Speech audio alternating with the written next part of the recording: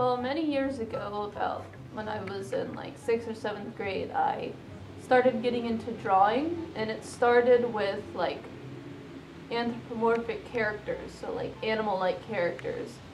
And then from there, I made up my own character, and I named her Rika. And she looks similar to Rika looks now, but I developed this character over many, many years. And when I started getting into wearing costumes in general, I decided, hey, I should get a costume of my own character and join this group. There are a lot of people who have costumes of their own characters in these big fuzzy suits because it's a lot of fun. And when I have the suit on, it's like I'm a completely different person, and I can be more outgoing, I can talk to people that I wouldn't normally talk to, I can pretty much just do whatever I want and I feel okay. Well, a lot of people will just give me really funny looks. They'll kind of glance over at me, not really wanting to look over. They'll like give me strange looks. They'll kind of do like this weird smile. Maybe sometimes they'll wave. Very rarely do they seem like, oh my gosh, I want to talk to this person. Sometimes people make like snarky comments at me. But usually if I like try to engage in conversation with them, we have like a pretty civilized conversation instead of them just being all like, ew, what are you? So sometimes people who wouldn't normally talk to you, and sometimes people who would go the other way.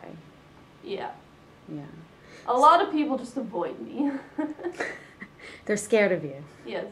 So tell me, how do children respond to you? Children get really excited or they cry. One or the other. It's one or the other. They'll either come up to me and like try to pet my nose or try to shake my paws. But sometimes they cower behind the adults and burst into tears. And they don't know what to make of you. Yeah. Yeah. How about dogs? Dogs get incredibly excited. They are so confused as to what I am and what this great big headed fuzzy thing is, and they jump all over the place and they have no idea what's going on. Do you find it hard to get around or sit down or go into places? Do people ask you to leave, that kind of thing? Do you feel welcome? Well, usually if you go into like a store, people will ask you to remove the head. Usually if I go into a restaurant, I'll take off the head anyway so that I can eat. People are mostly just confused and will just give me funny looks. Sometimes they'll ask about it. But for the most part, people seem to be pretty cool as long as I'm not like causing any trouble or anything. I wouldn't go out by myself because I have a very limited field of vision, and people tend to like to mess with somebody who is in suit sometimes, and I just don't want to get caught in a situation where I would be in trouble or my suit, which is very expensive, would be in trouble. Yeah, so more for safety. Yeah. Yeah. So where have you gone in the United States, or what cities? I know Pittsburgh you've walked around, but where else have you gone? I've also walked around at my friend's college down in Baltimore. Okay. And it wasn't a very nice day, so there weren't very many people out, but a lot of people would give me funny looks like usual. The only people that really like were kind of rude were construction workers who didn't even go to school. They just kind of made a comment about what I was drinking or eating, and they were like, can I have some of that? Do you see this as kind of a performance? We have the pirate or the penguin, or there's mascots. Do you see yourself as separate from that kind of thing? Yeah, because the mascots are more representing a team, but they don't really feel connected to the character that they're wearing, while as furries usually have a very specific personal connection with the character that they're dressed up as, and it's more of a representation of themselves rather than a team. So I see you have your head and you have your hands, and you also have a feet and tail. Are you planning to have a whole full suit?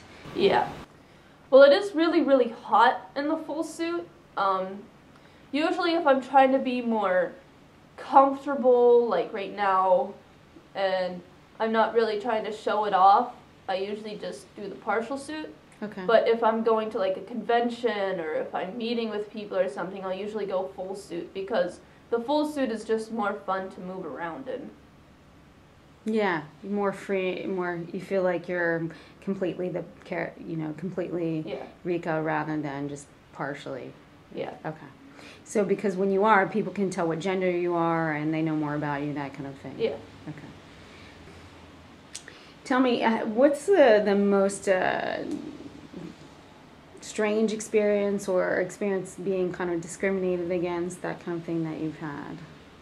Well, one time my friends and I were out at Anthrocon, and we were at a Subway, and I was standing outside of the Subway because it was really hot in there, and I was swarmed by all of these ladies in dresses because they were at the restaurant next door, and it was a little bit crazy because they were like pulling on me, they were like getting me to get into a picture with them and stuff, and then my friends came out and like saved me, and then a little bit later this like really drunk guy came out and started making like snarky comments at me and was like, "Can we get a picture?" and stuff like that. And then a few weeks ago when I was at another convention, this one guy, I had my head off, and this one guy was telling me that I was a foxy lady, so that was a little strange. So it sounds like it just can be overwhelming because people just want to be seen with you, they want to know more about you, and you can feel kind of trapped. Any the other last comments or anything that you want to share? Be yourself. It's a lot of fun.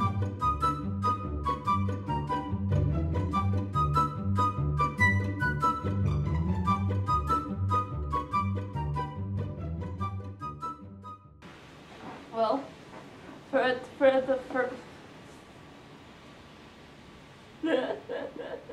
okay, let me try this again.